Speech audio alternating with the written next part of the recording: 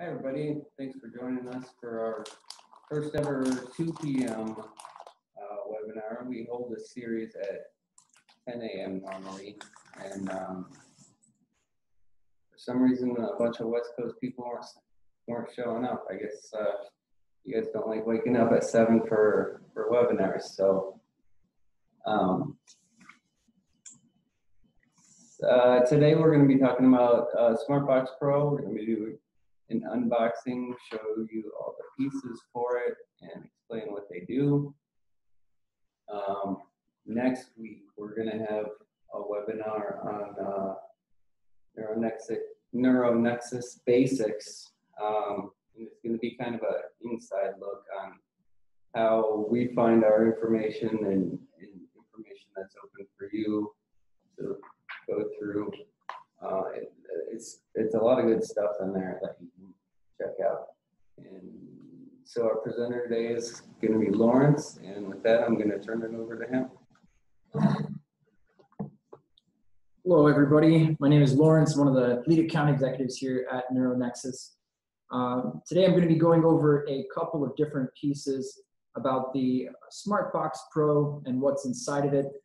Before we begin, wanted to show just a couple of things on the website that you can actually go through and start a download from home and use it on your own time so that you can go through and explore the software and explore the different pieces that we have to offer. We do have simulation and a couple other things. Let's go ahead and take a look here.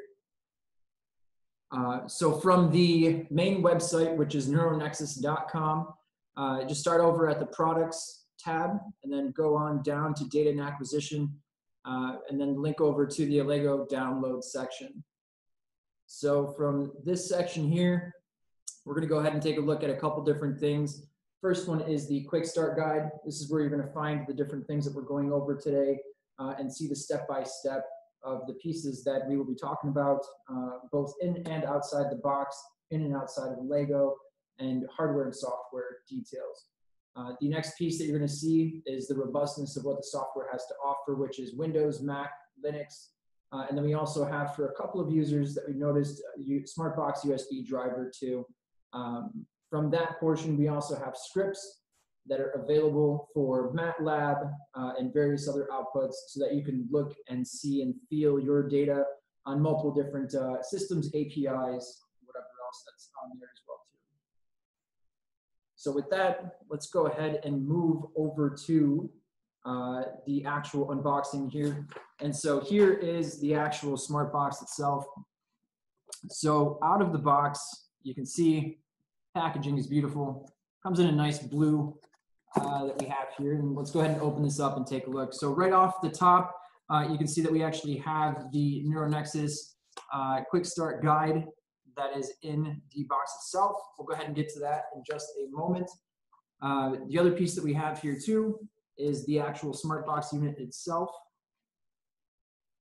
So this, you can take a look. The portability, how it fits just right there in my hand.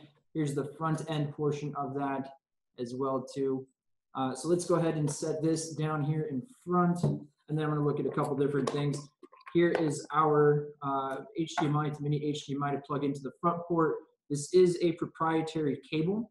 We'll get into a little bit more detail on this and then how it works with the different ports that come on the front of the system. We also have the power adapter as well too. And then we also have our fast USB 3.0 cable. We'll get into a little bit of the detail on this one too. A couple pieces that we place in just to make sure that you are ready to do your experiment whenever you're ready to do it. We have the banana plug patch cord here, and we also let you have 2 of those pieces. One I took out of the package because we're going to be plugging this in later on, and I didn't want to go without one. Another one too that we have are the BNC to BNC cables. Again, 2 with that as well. And then last but not least, let's see if I can fit these in there. These are the BNC to alligator clips for experiments that will allow for this as well too. So as you can see, completely out of the box, the machine is capable and ready to start recording right from the get-go. Everything that you should need or run into is available here. One thing I will show you as well too We also have a head stage. This one here is a 64 channel head stage, chronic. And then we also have the options to go with a couple different pieces. And then we also have a multiplexer adapter here too that I can go through and show off as well inside that box. So with all of these pieces, this is what you're getting to start your recordings with a SmartBox system. So let's go ahead and kind of take away a couple of these different things, and then we'll go through them piece by piece, and then I can give you the options of what each one of these do, why you're going to use them, why you're going to want them, and what you can do with them. So just off of the start of this piece here, let's go ahead and plug this box in just so you can see what it looks like lit up here. So just from the left to right portion, you can actually see that the power, the different output pieces of where these are, the ground reference, different pieces like that. We'll get into this in just a second, but starting off, you can actually see this machine is quiet. Lightweight, portable, durable. This thing's made out of metal. It's not going anywhere anytime soon. Let's see here. We'll go ahead and switch this off real quick. I'm going to unplug this just for a second, just so we can make some space here and kind of free up some clutter. And then we'll start from here. So a couple of pieces that come with this as far as options. The one piece that I had placed out here is the chronic head stage, which again is a 64 channel. But what we do have is the option of being able to go through and place in acute, chronic. Let me move this up just a little bit there for you. So acute, chronic, 16, 32 channel, 64 channel.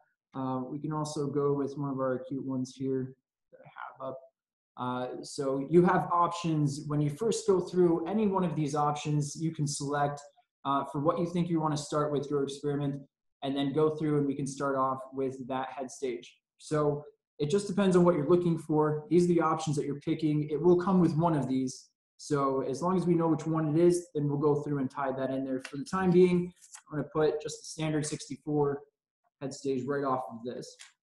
So moving forward just a little bit, I also want to go through and point out our cable. So it's an HDMI to mini HDMI, but this is proprietary, so we can get 256 channel count from a single port off of this one.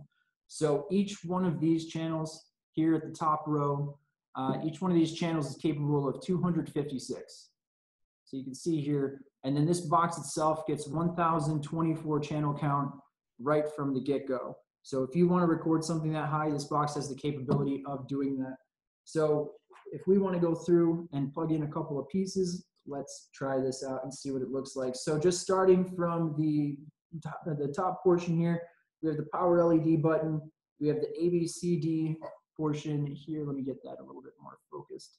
So the ABCD portion here, these are the head stage input imports. And then we have the RE portion for the reference electrode, the CE portion for the counter electrode, and then the potential stat galvanostat port for stimulation, and then also for impedance checking on the probes. So just to go in and plug in, it's as simple as going in, taking this piece here, selecting one of the ports you want to record from. You can record from any one of these ports simultaneously, and go ahead and plug in the head stage from there. So at this point, we would be ready. Of course, you would need to plug in the power piece in the back, but we would be ready to go through and record from the 64 channel chronic probe with what we have here. So let's say we wanted to go through and utilize some of NeuroNex's cutting edge smart probes. So if we want to go through and take this single port up to 256 channels, how hard would that be? What would we have to do? Literally all we would have to do is pick this up, take it out of the package that comes in the shipping, and then plug it in. And right just like that, we are ready to start recording 256 channel count from this probe here. So let me see if I can get this focused in a little bit better. So this probe here is 256 channels. It's as simple as that. Our probe ending is right down here at the tip there. I don't want to get too close because I'm not trying to record myself, but that's what we have going on here. It's as simple as that. This box would output to the computer, and you would have your recordings going to the Allego software that you can see in real time. Moving forward just a little bit, we also have our stimulation, potential stat, galvanostat, and then also the impedance monitoring through this. And then we'll move to the back of the box here. So here's just a couple other pieces. Move this off to the side just for a second. Here's a couple other pieces that I wanted to go through. On this end, we have digital ins, 2 of them, digital outs, 2 of those, analog in, analog out, 2 of each, so you can see off of these ones. We also have the system ground, and then the USB 3.0 connector. So one thing I want to tell you about the USB 3.0 connector is that it's 10 times faster than USB 2.0. That's virtually no lag for the amount of time that that spike hits, and then it goes to your computer so that your software can go through and record that. Something like that is extremely important so that you can have a definitive amount of neuroscience when you want it and how fast and how quick you're looking to get those results or how you want it. And so with this, you'd be able to go through, plug this into the system, get those pieces out, and then your information is there, transmitted digitally right to, from the head stage all the way to the computer system itself. This is also a 9-volt DC output. And then we also have, for people that love to hear the sounds of spikes, we have an audio put, an audio jack on that one, 3.5 millimeter audio jack. So we can go through and listen to exactly what these are. And if things get a little heated, it's all right because we got a vent here for you. So there's a vent on this end here to go through and kind of release the air pieces from that. So if anything gets too hot to handle, it's vented. All right, so let's take a look at a couple of different pieces, just kind of moving forward. As far as what we have here, let's go ahead and see what this looks like, with our Smartlink cable. So I wanted to show a couple pieces that can be customized here. So first, let me move this back just for a second there. So first is the actual cord itself. This one I want to go through and show you guys this. This is the USB, or this is the HDMI Smartlink cable. And this can actually be customized to either the standard or we have an Ultra Flex edition. And part of my handwriting, it's not the best in the world, but one cord, a couple of cord lengths would be either 3 feet or 6 feet, as far as the standard choosing. This one here is actually our standard cord itself. So the Ultra Flex is almost half the size of this and allows you to get into tighter spaces, a little bit looser, either way. But the standard is a little bit more durable as far as, the feel and the look to what the thickness has. Either one will work. It just depends on what it is that you're trying to do and what your standards are. But these are the 2 options that you would have with this cable. Moving forward with the head stage, again, we have these, and I'll show this off just one more time. This would be the selection for acute and chronic coming out of the package. So you'd be able to choose exactly how you want to get started and how you see your lab moving forward with the different options of the head stages. And just to place those there, both acute and chronic. Moving forward from this piece, again, one more point that I want to make is that it is USB 3.0, so it's 10 times faster than 2.0. And then just to get up to that 256 channel count, it's as simple as that probe right there. So all you have to do is plug something like this in, and you're utilizing the full capacity of that single port. So to go through and just kind of recap what this looks like plugged in, let's see how easy it is to go through and add all these things together. While we're going through and doing this, let's take a look. So we're going to start with the power cord, and then we're going to go ahead and then plug in this front port. We're also going to plug in the head stage here. And then at this point, I'm going to go ahead and plug this into the computer section back over here. So we're going to go with that USB port back here. Let's see here, this way. Bring this branch off, bring this branch off, and then these pieces here, we'll just tap here forward so you guys can see them. And then we're also going to go ahead and ground this as well too. So here's something that I want to show. You know, essentially these different packages that are off of these ones.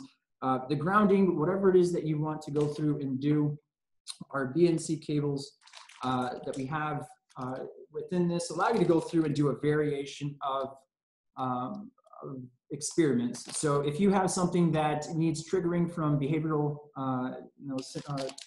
cues, then this is going to be something that you go through and plug into the back, the BNC. If you have something that's, you know, a little bit more kind of standard or different approach or newer, or something that requires something that needs, you know, alligator clips, light sources, whatever the case is, our basic cables that come with this are enough to go through and take care of the majority of the needs that are out there.